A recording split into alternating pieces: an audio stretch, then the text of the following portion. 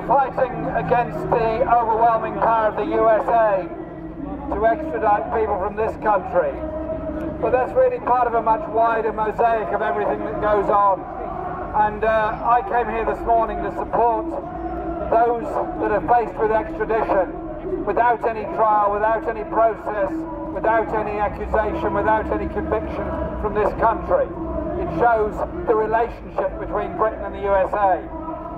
But a few minutes ago we also had what is actually a very important legal victory here of, again, people who felt they were under the cosh, who were under the cosh. That was the victims of the Mau Mau War in Kenya in the 1950s. We were told lies then. As a child growing up in Britain, I was told lies by the media then. I was told that every European in Kenya was being killed by these terrible Mau Mau fighters. The truth was, tragically, 32 Europeans died. The truth was, more than 12,000 Mau Mau fighters were killed by the British Army. And it was also true, which we were not told at the time, that Britain used concentration camps, torture, castration, humiliation, imprisonment of children, abuse of people throughout that whole period. That was the British Army in operation. And the British governments, all of them, hid the information for more than 40 years in stores all around the country. And because the people in Kenya fought so hard for so long, they got the information out, they got the truth, and the case will now go to a full trial. In reality, a trial of British colonial activities there. Take heart and take inspiration from the fight back of the Kenyan people to get justice for what they suffered in the 1950s. Take heart from those around the world that fight back against imperialism, colonialism and injustice all around the world. I've been in Parliament throughout the whole period of the War on Terror.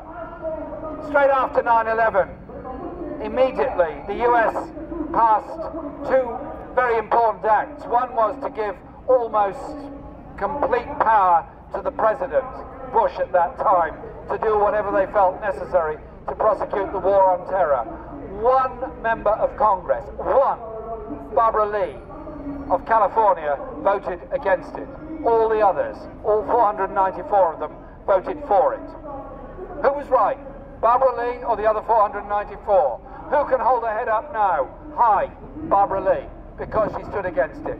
Then the Department of Homeland Security came along, and then the extradition laws with Britain. We passed our own anti-terror legislation, which allowed executive detention and executive control. You win back by fighting back. You win back by arguing back. You win back by not allowing the US to have complete power over our judicial system. It shows the abusive relationship between Britain and the USA. People that have been imprisoned in this country, charged with nothing, tried for nothing, convicted of nothing, but imprisoned for nothing. Now to be extradited, possibly, to the USA. Stand firm for justice.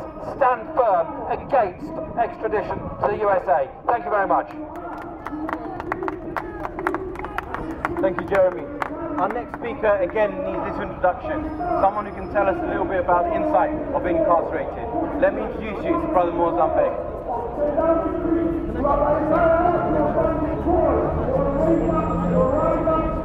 Bismillah ar-Rahman ar-Rahim. My dear brothers and sisters and friends and supporters, Assalamu alaikum. The court here is making the judgment not just on Babar Ahmad, not just on Talha Ahsan, not just on the three others who collectively have spent over 45 years detained in British prisons without charge or trial. They are making a judgment on the whole of the Muslim community in Britain. They are saying and throwing down a gauntlet in front of us and saying, this is what we're capable of, what are you going to do about it? This is what they're telling us. They're saying, we are now opening a floodgate, and from this point onwards, anybody and everybody can be sent under this extradition treaty, and there's nothing you can do about it. Because Babar Ahmad and Talha Ahsan and the others have exhausted the legal process, taking it to the very highest courts of the land and further. and still come out with nothing except a plane that's taking them to some of the most notorious prisons in the world.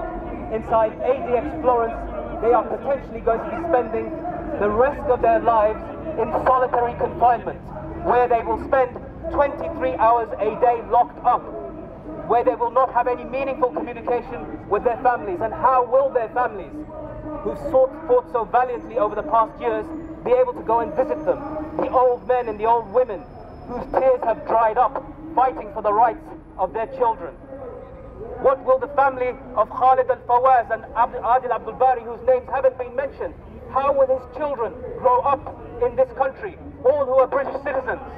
Who will pay the price for the scars that they carry for the rest of their lives? The United Kingdom has already been found guilty in our eyes of complicity in torture in the case of the Guantánamo prisoners, in the case of people that they handed over to the Libyans and others, and now they are, instead of stopping the extraditions, handing people over to be tortured. And let me be clear, the UN Special Rapporteur on Torture said that the places where these men are going to be sent now are in fact a place where it is tantamount to torture because of the isolated nature of their incarceration. And this is the Special Rapporteur of the United Nations on Torture, who is himself a torture survivor. So this is Britain, not in 1998, not in 2005, just after the July 7th bombings. This is 2012, where Britain is implementing a US policy, where Britain simply has no sovereignty when it comes to the issue of its Muslim citizens. And let's also be clear, because this is what it's about for now. But as I said, the floodgates will open for others. Five people held in British prisons are about to be extradited today on a transport, perhaps a military transport plane.